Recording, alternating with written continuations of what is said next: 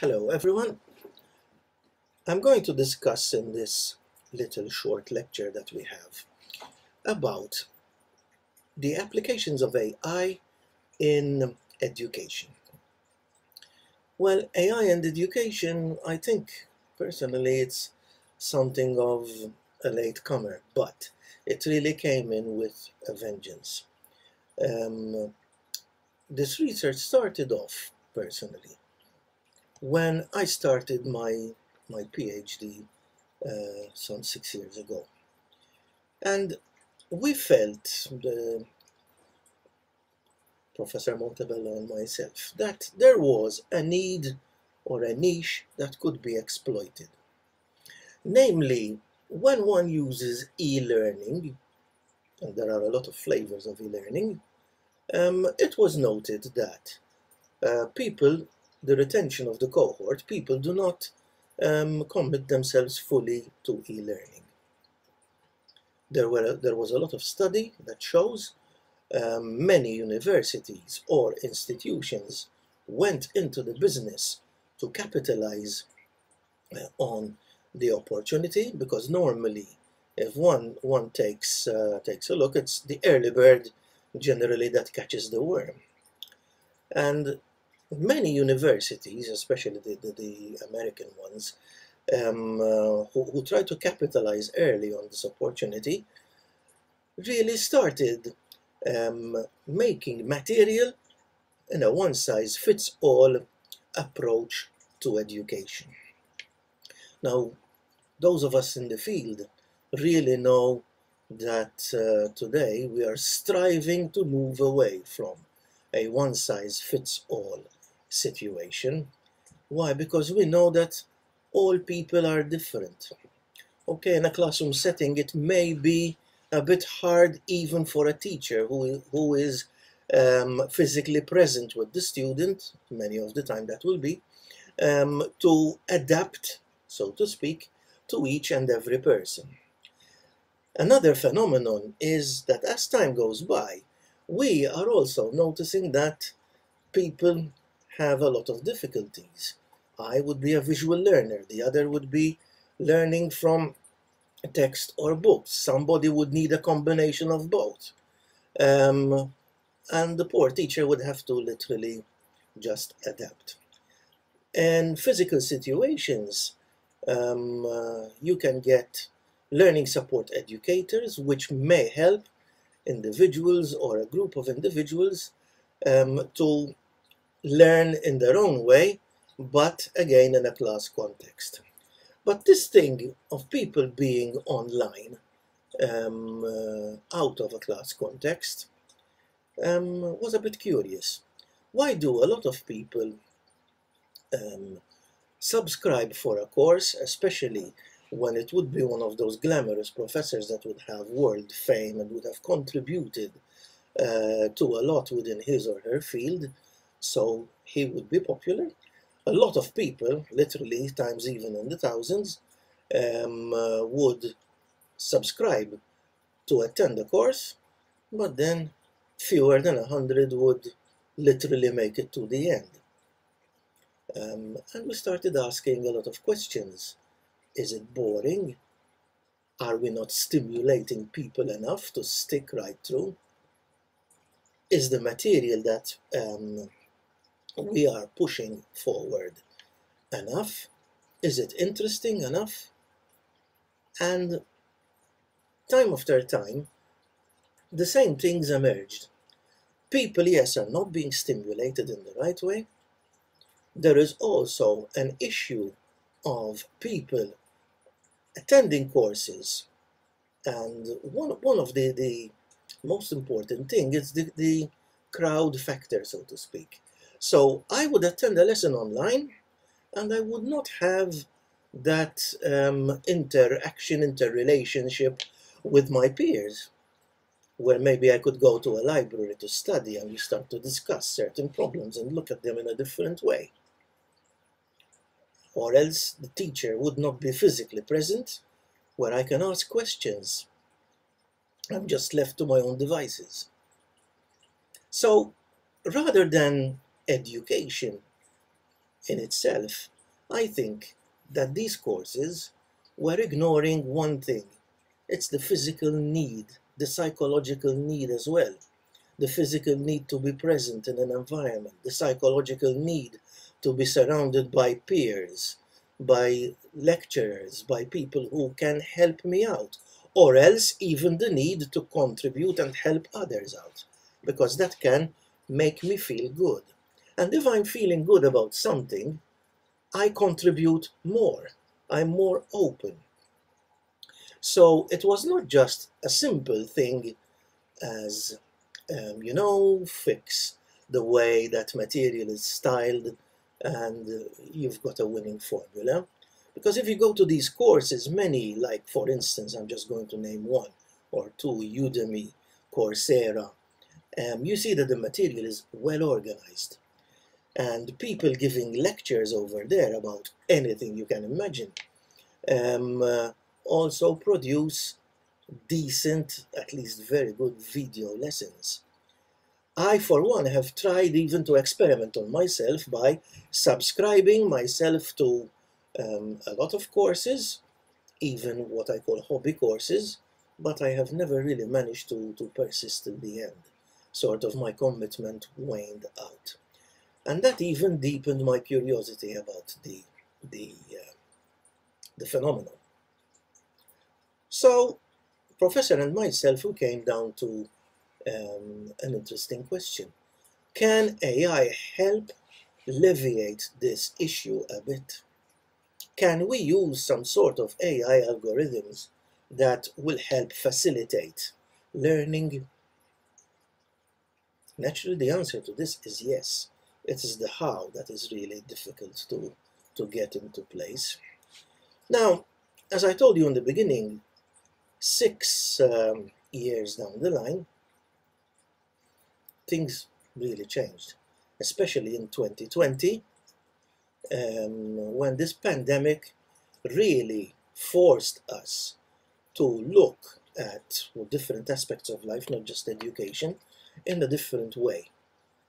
Forced us to turn on to tools because life had to go on, even though in an emaciated way, but it had to go on.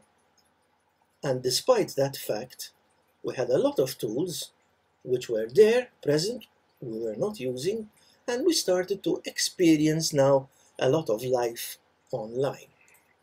Personally, it was comfortable for me. I gave a lot of lectures online. I even attended a lot of meetings online, but psychologically it impacted me as well. Mostly because I was not interacting directly with people.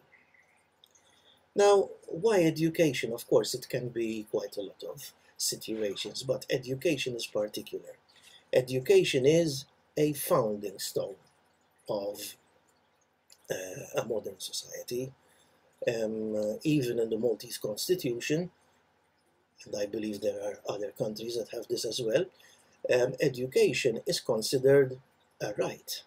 You have a right to have a roof over your head, to have food, to have a job, even to get educated and to get your children educated. It is a right. So when a country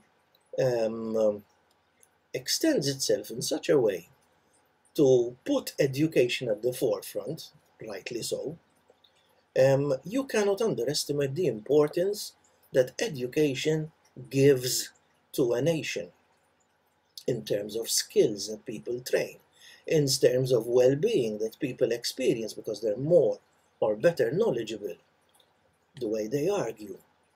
So education and its impact on society, on economy, on economics, it cannot be disregarded.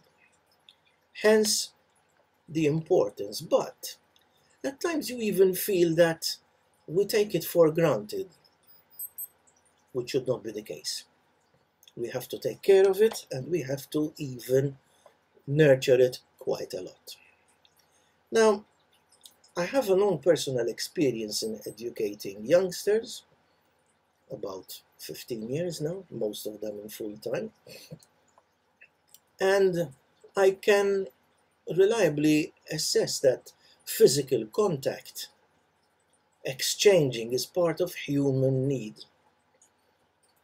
In the past, there were many bizarre experiments, unethical so to speak, where people were purposefully isolated, even in prisons, and the effect noted was devastating. So as humans, as people, we need that contact.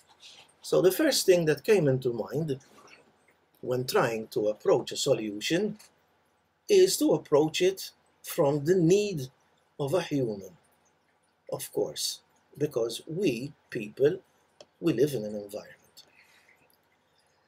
The title of the dissertation is Agent-Assisted Collaborative Learning, and that was purposeful.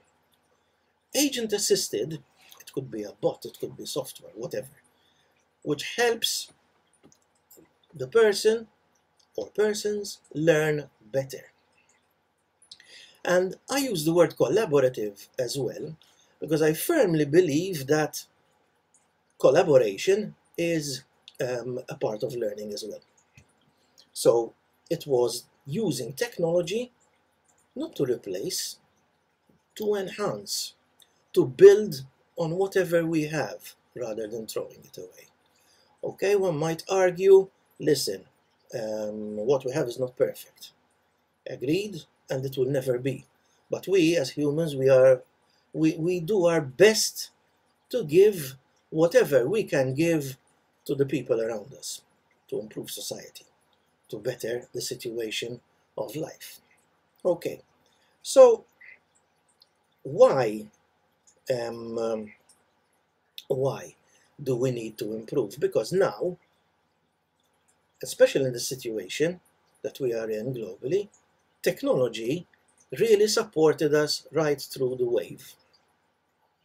If you look at, I think, one of the last pandemics, 1918, spent about 3 years there. Nobody had a clue of what was going on and how to cure it. Bear in mind that electron microscopes and viruses were not yet invented. Took some time. Isolation was just the way to do it. From then on, we see even that distance learning started to gear up. First, people started using post, but again, the engagement is a bit hard. You receive all the learning stuff by post, you put your work in, write it, seal it, send it back to be corrected. Naturally, the turnaround time is a bit heavy, weeks or months even, and so you get disconnected. Then you get radio coming in, later on television coming in, but both radio and television only transmit in simplex. Why? I receive, but I cannot interact back. Yes, it's good for even creating awareness, but the interaction that takes place in a classroom, it's like a transaction. I give something, I get something. And that makes me feel a bit more human. That makes me feel a bit that, listen, my skill, the skill that I'm trying to achieve with this lesson, lecture, or whatever, is reaching or giving a benefit to me and even to those around me.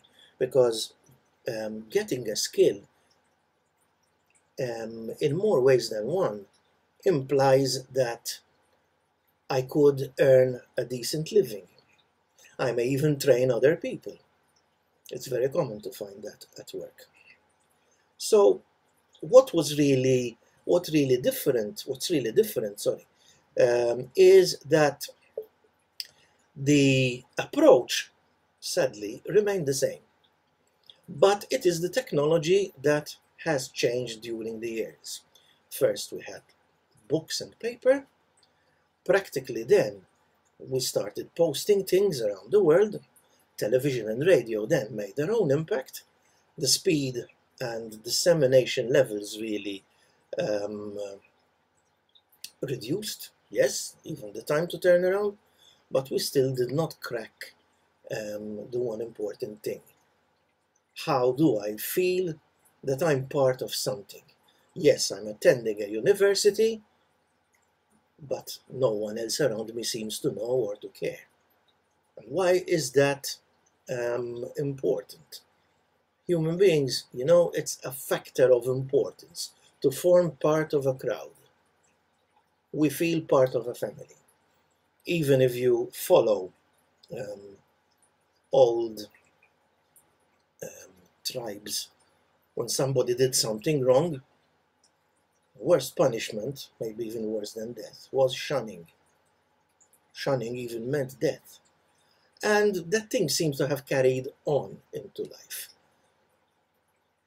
The important thing now is that, okay, I mean, shunning will not really make an effect now in our society, but psychologically, I think it does make an effect.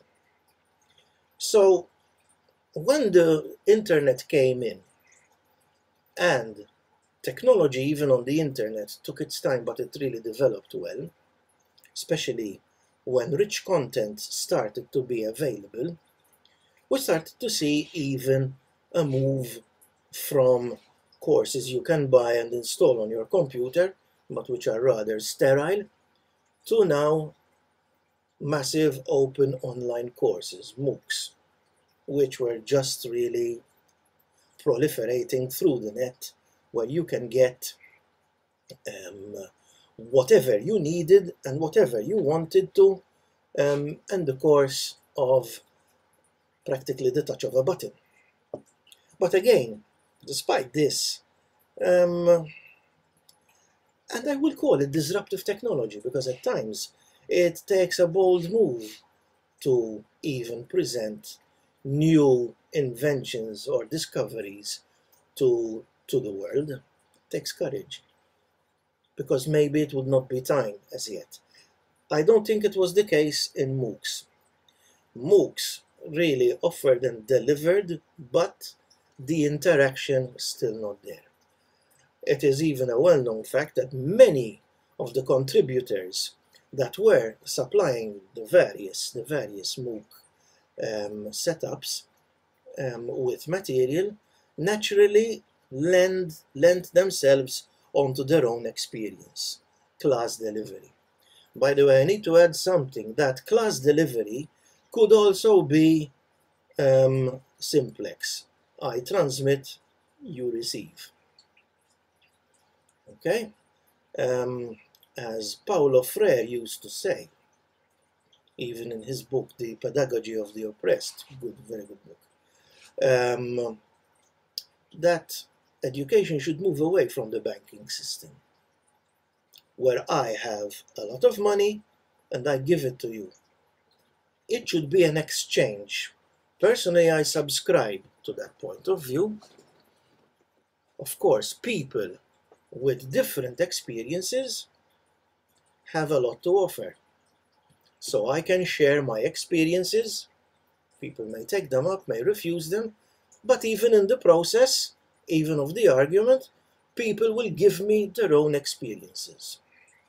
When I was younger, I could remember, I still can remember, for instance, the apprenticeship schemes and attitudes prevailing at the time.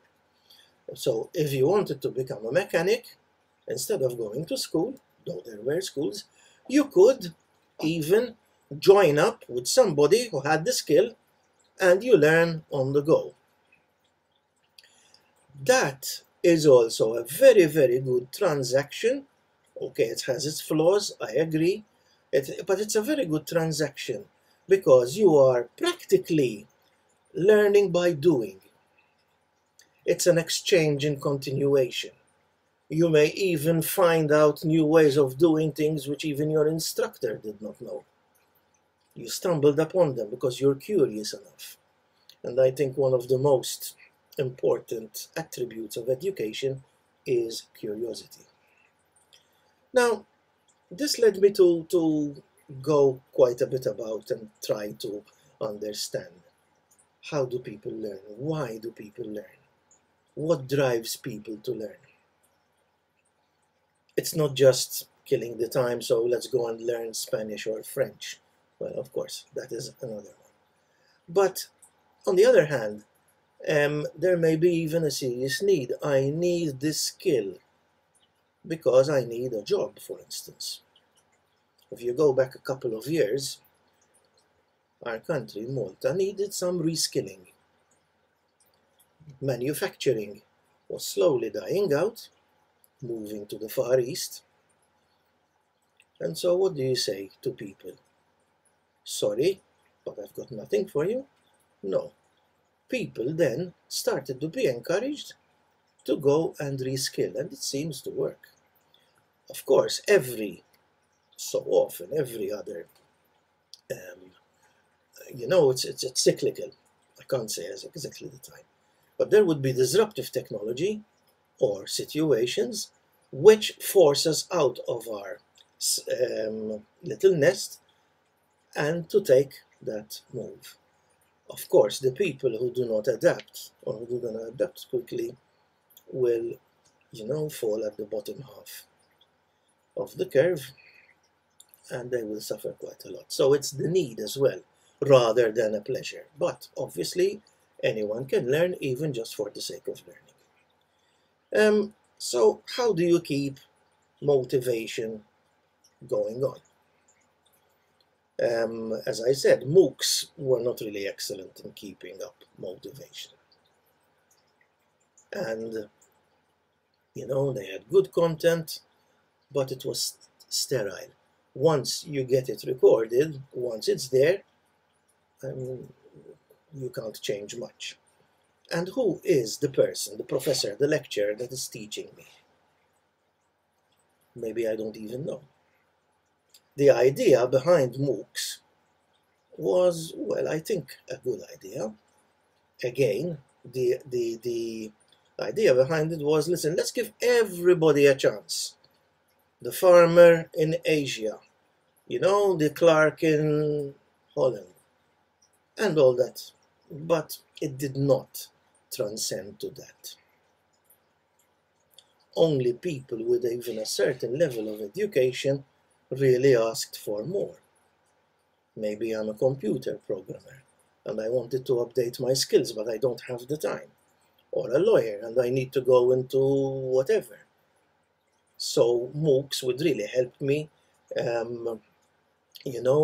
get my time a bit better, manage my time better, and even give me the opportunity to upskill myself. Yes, the idea was good. But we aren't keeping any people, as I said. So, how does IT really contribute, and AI in particular, to getting people really stuck onto whatever they made? In the real world, maybe many of you can argue, people go to school, at least between certain ages, because you are forced to go to school. And some cleverly try to get around that. But yes, it should not be forced. And I even think that education should be even enjoyable. Yes, enjoyable. I mean, not in the, circus or comedy sort of way, but yes, I'm doing something which is beneficial. And I like doing it.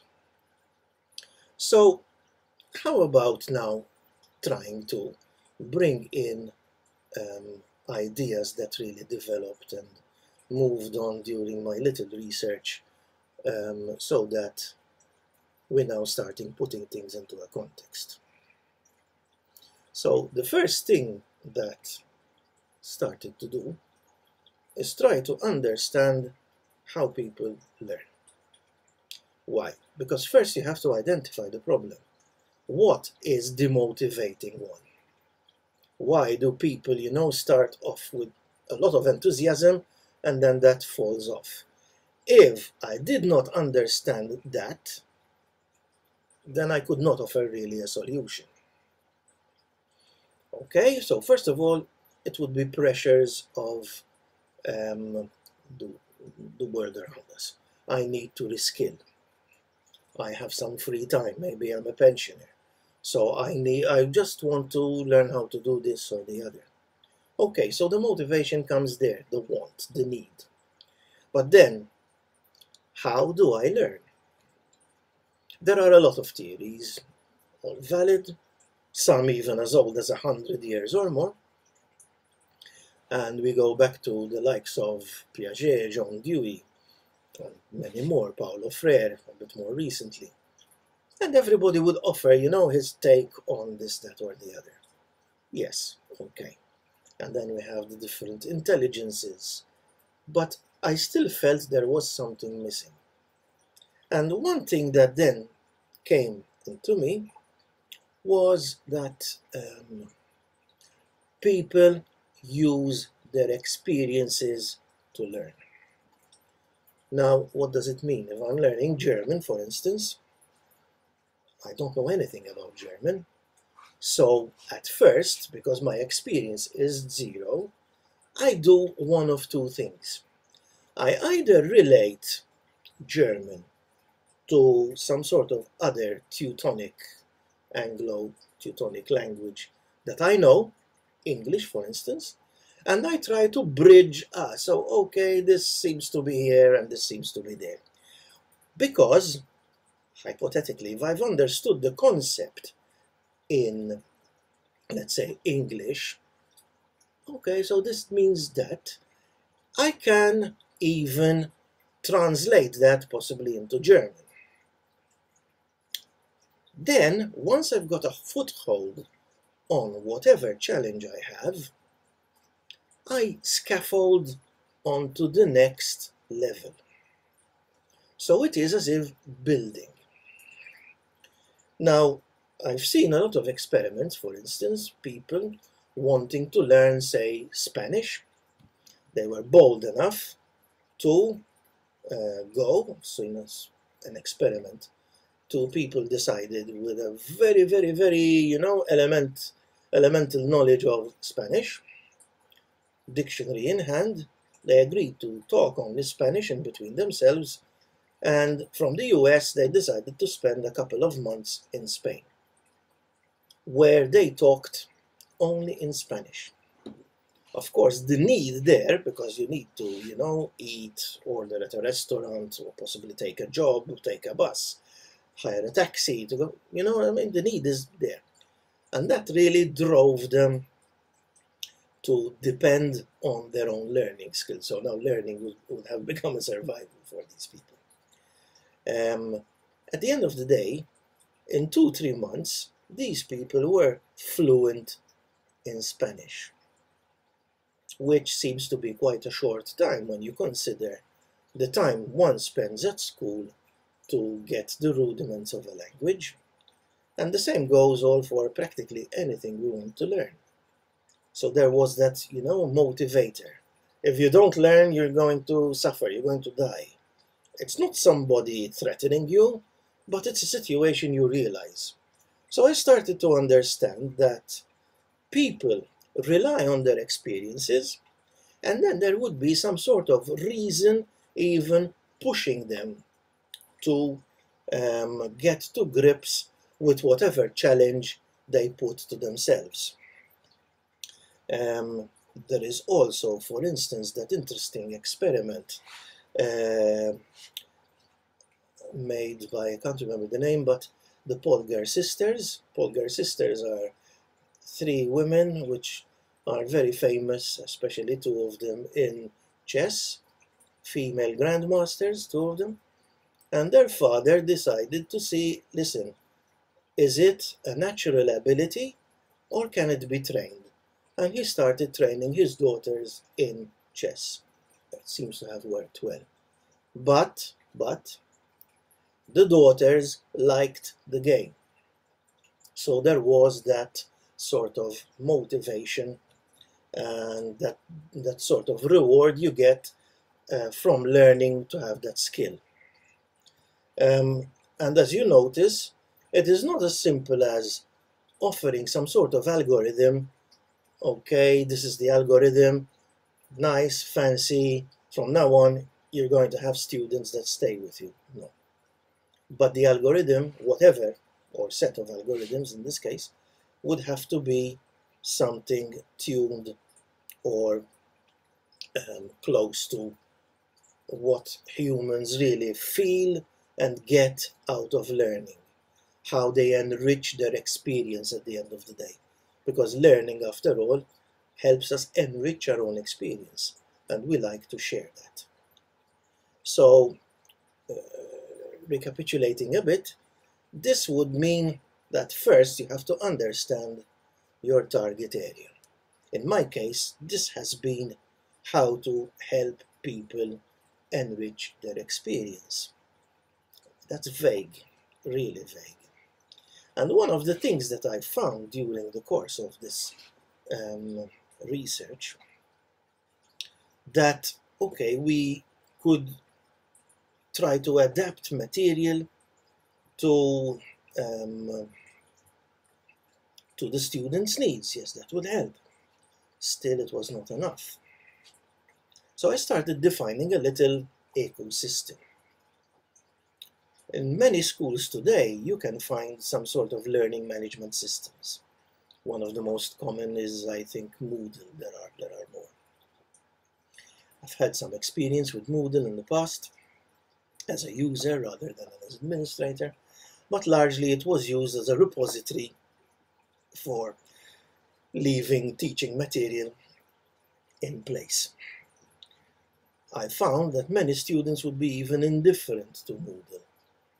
It would be just a repository for the lecturer to pull down the notes from Moodle and say, okay, this week, this is what we're going to do. And I've came across that many a times in my experience. Even teaching exclusively Maltese students, even when I taught large classes of international students, Nigerian people mostly. For some reason, the attitude to online material is a bit indifferent. But then, when they come to class, the interaction is interesting. Okay, so a learning management system on its own is not enough. But that's one of the building blocks you have to go through. Okay? So, on the other hand, I started to see, listen, are there any tools that really could help enhance material or experience? Why? Because if something is pleasurable, I passed my exam, that exhilarates me. I see that I'm getting on this new skill, I can adapt to it quite well, and that makes me feel good. Of course, that feel-good factor would motivate me to keep on practicing so that I get better. And after all,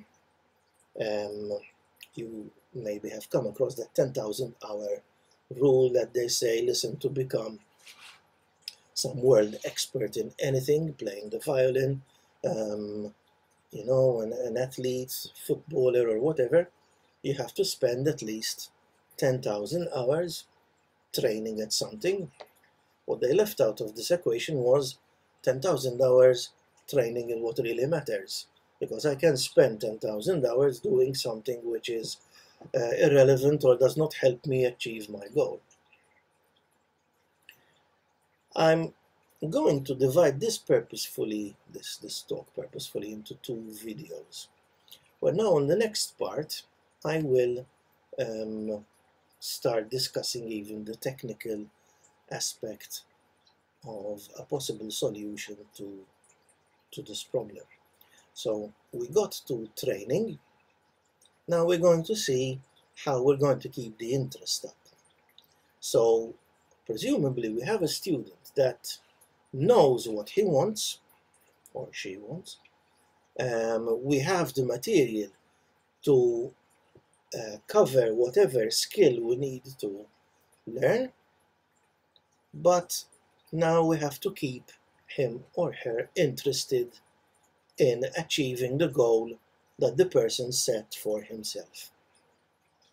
And that is where AI will come in. I started to hint against the direction that in which I tried to find a solution to this problem. Started off by a learning management system like Moodle, And then, after some extensive research, I said, listen, are there any systems that try to understand our behavior, the way we learn, and they offer us some sort of solution to enhance our experiences? And naturally, this led me to a very, very obvious, but so obvious that you don't see it at first place. And that's called the humble recommender system. In essence, what does that do? Mostly used in online shopping environments, the recommender system brings back suggestions about based on our buying patterns, for instance, what we may like and not like. And that struck some sort of interest in me. So if I can set up a recommender system within an educational environment and help the student by delivering to him extra material that may help him in his studies, that would be fine. So I started embarking on this lovely journey, I must say. But when I started moving and understanding and studying, the case of education is not really like buying. I mean, if I go into, say, Amazon, eBay, Netflix, YouTube, I leave some sort of a fingerprint behind me where I can be profiled. Of course, students can also be profiled. But again, the Amazon and so forth algorithms are continuously, looking at my behavior. So do we really need to, keep profiling the students continuously? Apart from that, I think at times it even feels like an intrusion on privacy. So maybe, although possible, well, okay, I wasn't there yet. I may have seen land, but I still had a considerable hop to move. Recommender systems come in different shapes and sizes, naturally. And when we're looking at recommender systems, there are ways you can approach the problem. The two basic approaches to a recommender system would be collaborative filtering and also similarity indexing. So, in essence, we have to match a search with our closest neighbors, hence the AI. So if I'm looking for, some type of product, a pen, neighbors to that pen could be, of course, other pens in the business's catalog, and they may tempt me to say, listen, users who bought this normally bought that. And you would notice that it's strikingly accurate. Okay, not 100%, but it could, as it even did in my case, many a time hook me on. They use even words, bargain, if you get this and buy that. So isn't that capturing interest? Isn't that keeping me fueled, literally? I went in to buy a pen and ended up with some converter cartridge, bottle of ink, and possibly even another pen. This accounts for about 40% of the sales of Amazon. And I think that is really, really good, yes. So they must have something to it. And we even see Netflix jumping into the bandwagon. Why? Because Netflix, on the other hand, depends on subscriptions. And to keep me interested and ultimately renew my subscription when the first one expires, or even possibly tempting me to go onto some higher level of a subscription and spend more, they have to keep my interest there. Otherwise, I just won't do it. Not because I hate Netflix, but I'm not interested. Okay, there are things that they just don't attract you. So what do? They profile me as a client. What does this person like? But that's not enough. Why? Because if they give me the stuff I like, that tends to be a bit finite. So they have to even to jog my interest in things that I might like.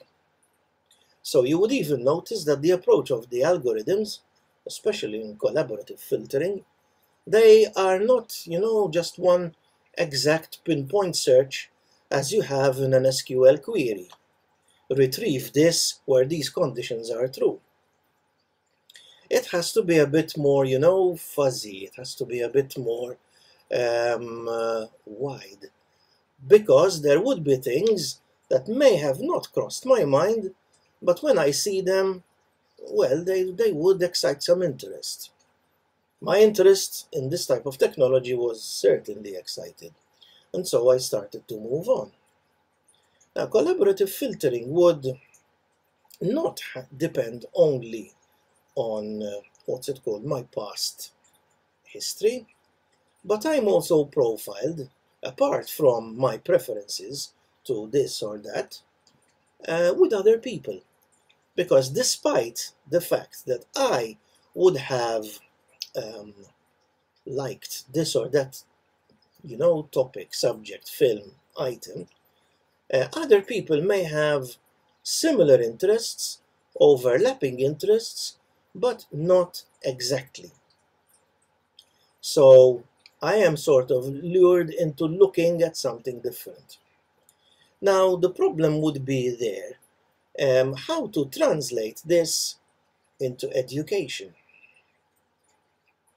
What about if I don't know anything about the person? So techniques called like cosine coefficients, similarity or ratings from similarities. So if Mario likes this and Peter likes that, but there are, subtle differences in, our attitudes towards the stuff we tend to like, maybe I can tempt Peter to take a look at some of the items that Mario is looking at. And that works reasonably well.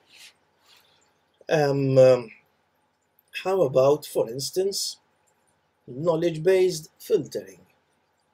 I know what the items are, so when client X starts to look at these types of clients, fountain pens, for instance, I suggest more and more things that would be close to, for instance, a price range that the person is looking at, and items that could be really classified within the same sort of context.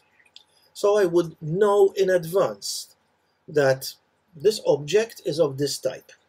This person is looking for maybe not something specific, but objects of a certain type. Perfume, watches, pens, whatever, books, even books. Okay. So techniques have come into play where we notice that they need some work, and especially in dealing with the cold start problem. Not all techniques would be good enough to deal with unknowns. So let's say the student is a new student of mine. Let's say that the student has never learned French or German, so I just don't really know what he's up to, what he really likes. And that could be an issue. One of the things that maybe helps to go around that would be giving your client, your student, your whatever your target is, you're attracting some sort of preliminary questionnaire. So at least you can ease getting out of the cold start problem. Because at least now I know what subjects do you like, what type of learning method do you prefer, do you really need a lot of revision or help? Would you like so that you would be grouped with students with similar similar attributes as you are? And all that could be very, very fine when it comes to dealing with people buying, because we do not mind being helped, maybe.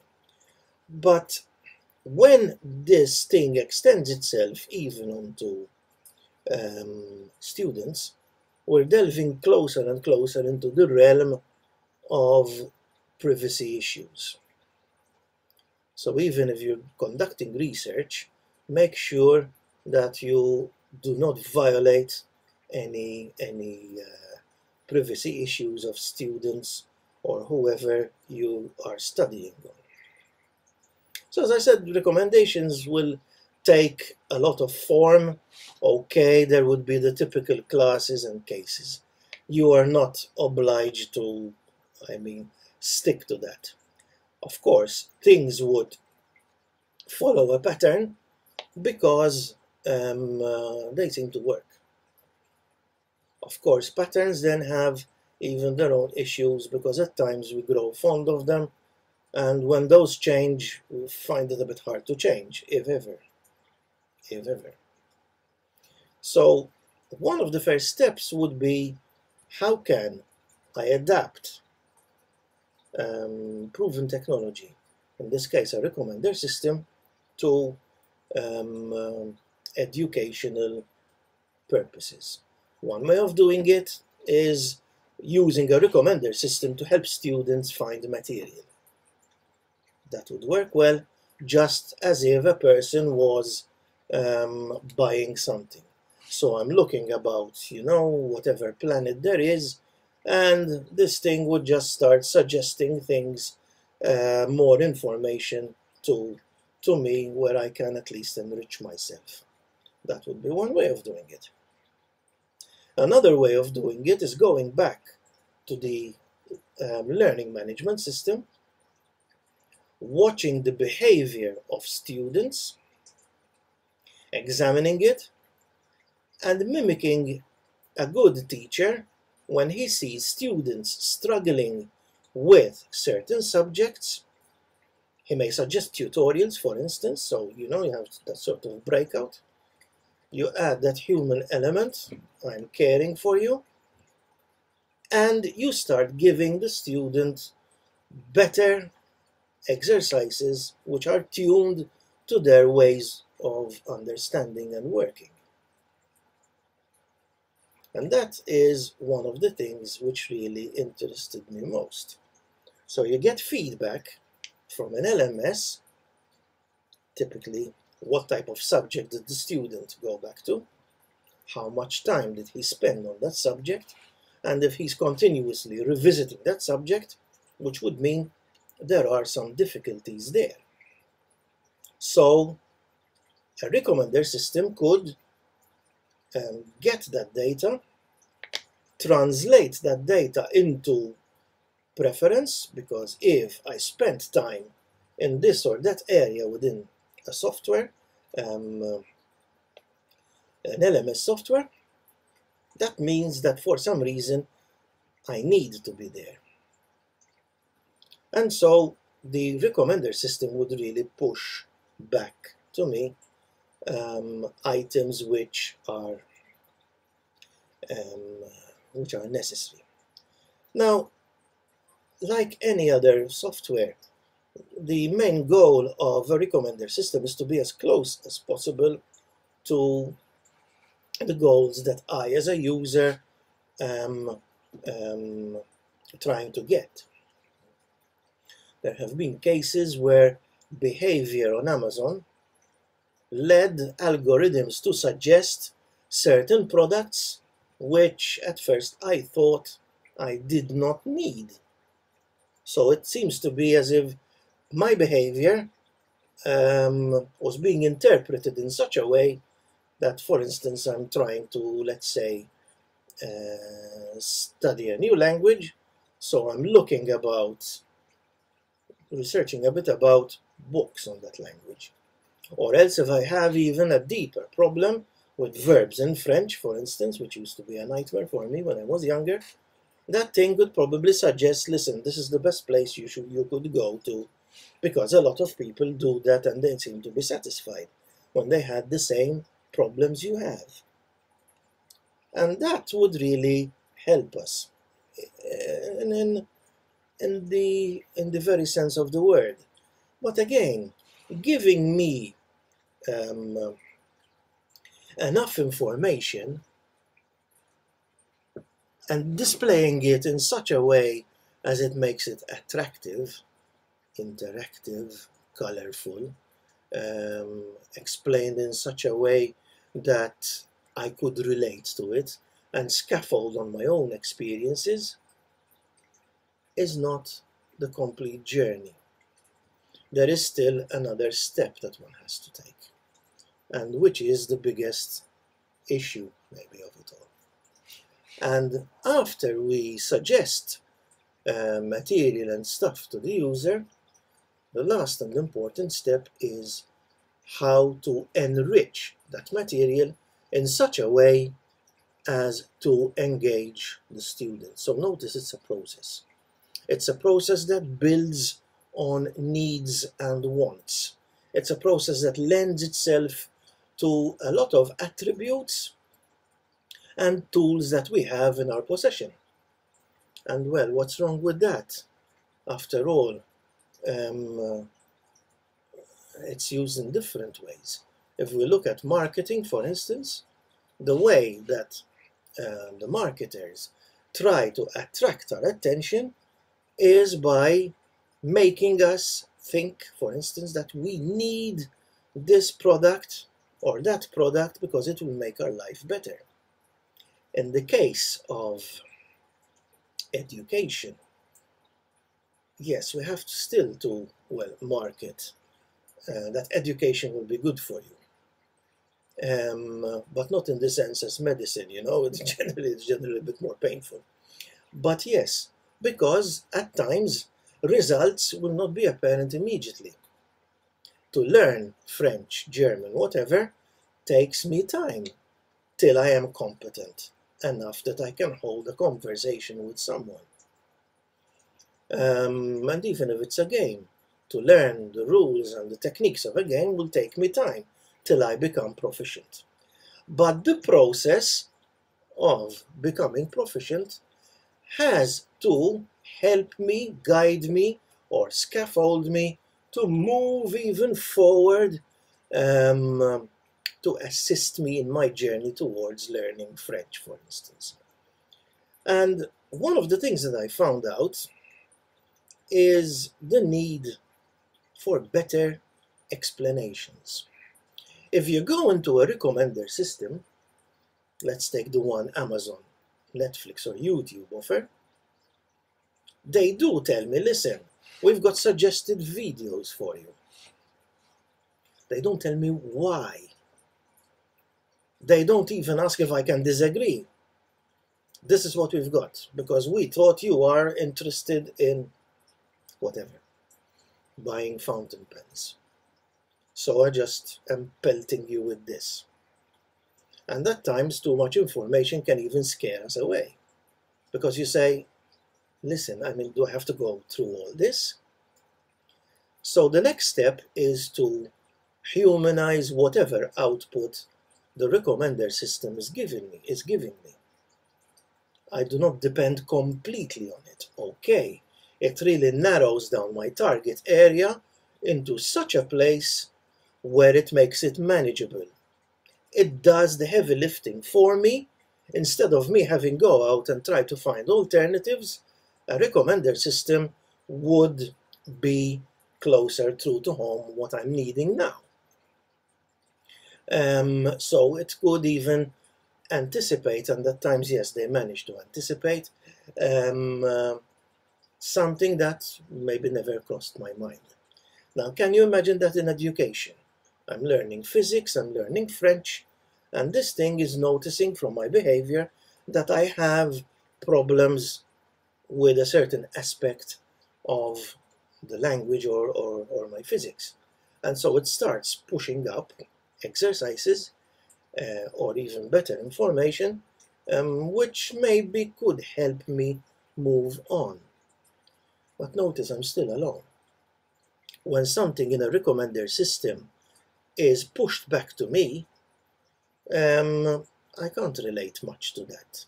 Okay, I'm looking for a book about whatever, and similar titles crop up, and I start looking at reviews, but it's still something, you feel alone.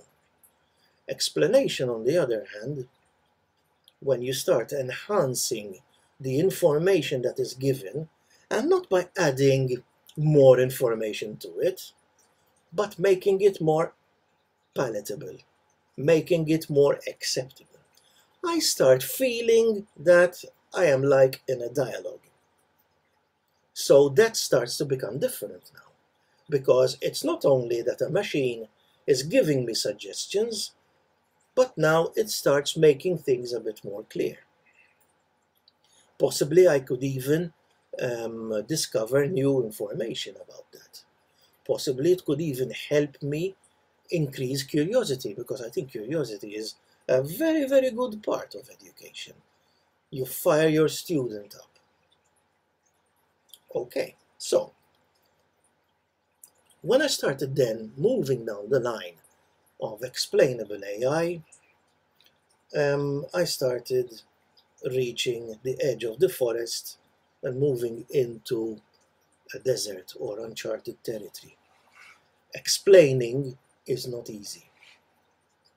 Even for us humans at times, you explain a concept to somebody and the guy just doesn't get it. He feels frustrated.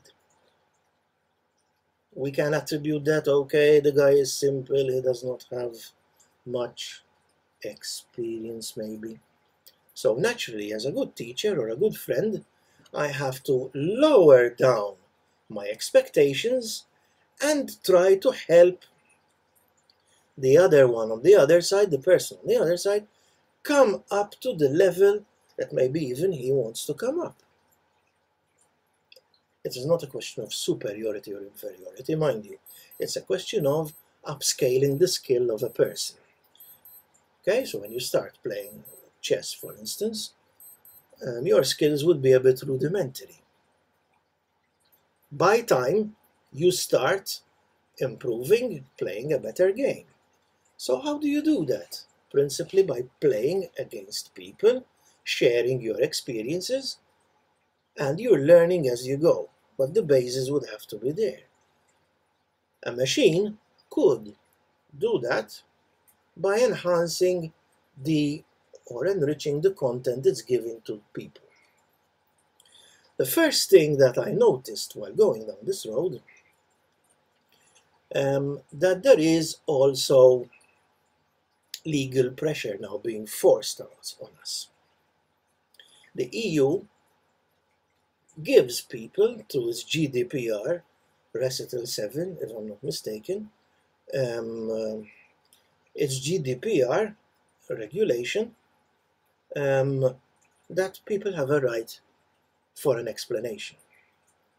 Why? Because it's not only education that is being serviced by AI. I can have a loan. Let's say I have a loan. I go into the website of a particular bank. There's a bot, and it tells me, listen, I can give you a quotation or some sort of feedback within minutes. And I say, okay, that's good, because it saves me going to the bank and being refused. At least I have some idea. It's not enough telling me, sorry, sir, but we can't give you a loan. It may be correct, but where does that leave me? Why don't you give me a loan? The algorithm gave me an answer, and by all chances that thing is correct. It may be correct, but I need to know why. And to come to answering why is not easy. It's not easy because we people tend to be a bit complex. We've got feelings. At times even feelings are irrational. Why do I like pens and not pencils? Why do I support this team and not that team? It's sort of an emotional sort of thing, so I have to access that as well. So apart from legal pressures, because at times the legal pressure is there, because it would be noted that we cannot or we don't want to give explanation, because explanations are hard. So when we come to an explanation, I said, listen, how can we give an explanation to people? And there are attempts to come to some sort of explanation, even successful attempts, but frankly speaking, I didn't like much, because many of them focused on explaining how the algorithm works. The way I reasoned it is, let's say I want to go back to the loan example. Let's say I want to take a loan. I mean, I don't really care how the algorithm works. What I care is how it came to its conclusion. I did not give you a loan because you have a credit score of X, and X is below our threshold of acceptance. Now, if I agree to that or not is another thing, but now I know why. And that's better for me. So how can I now translate this gap into some sort of reasonable feedback? And at first I said, okay, so I have to have some sort of body of knowledge somewhere where the students could, interact. I try to understand what is troubling them and give some feedback which, eggs them on. The first thing that came into mind was a database and getting an algorithm to search through. But believe it or not, when you start using SQL is beautiful, but it is a bit rigid, because the main rationale behind SQL is to retrieve information in a way that I, as a person, could make some use of that. But what it gives me is exactly what I'm asking it to give me. Who are the people aged over 75 living in this area? Are there any people who, are expats that are whatever? What do these people usually buy? What's my product, the most popular product? What are the products that don't move? SQL is just good for that. But in explaining, people even expect some fuzziness to the answer. Not incomprehensible, but not precise either. To give you enough room to wiggle through, to give you enough room to feel that there is something more you have to achieve, not definite surgical, And to that, I discovered something even relatively newer on the database scene, graph databases. Now, with graph databases, I could put facts inside them, and I could have relationships between those facts as part of the data. So when it comes to explaining things, I can tell you, listen, Mario likes ice cream. Peter sells ice cream. So you can easily deduct that Mario could probably know Peter. And Mario likes ice cream because he also is a friend of Peter. Or he is a friend of Peter because ice cream, made some sort of common deduction. And that would really be enriching whatever I like as an ice cream. There could be different flavors, different companies, different attributes.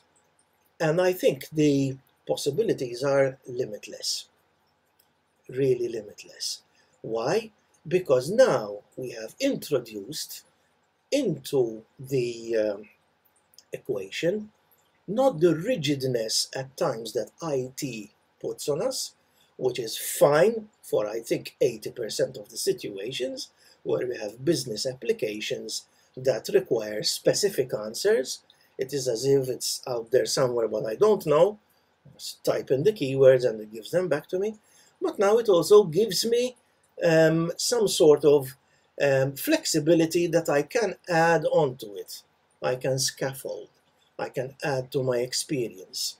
I can even say, okay, so how is ice cream is made?